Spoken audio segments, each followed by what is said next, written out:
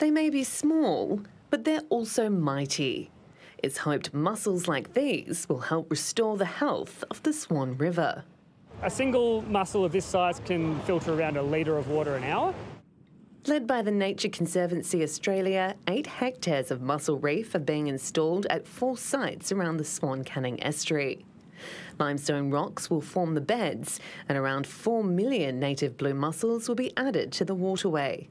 The aim here is really to bring back a lot of lost ecological function from this river. So it's got some significant issues in terms of water quality.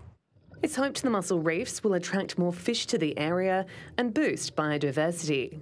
It's aimed at putting habitat into the river to enhance opportunities for fish communities, the growth of seagrass, macrophytes. Those involved in this project are keen to point out that these aren't a magic bullet, but rather one part of the solution in helping clean up these waterways. We need rubbish traps at all of these inlets. We need the education systems involved in the health of this river. We need the entire community here.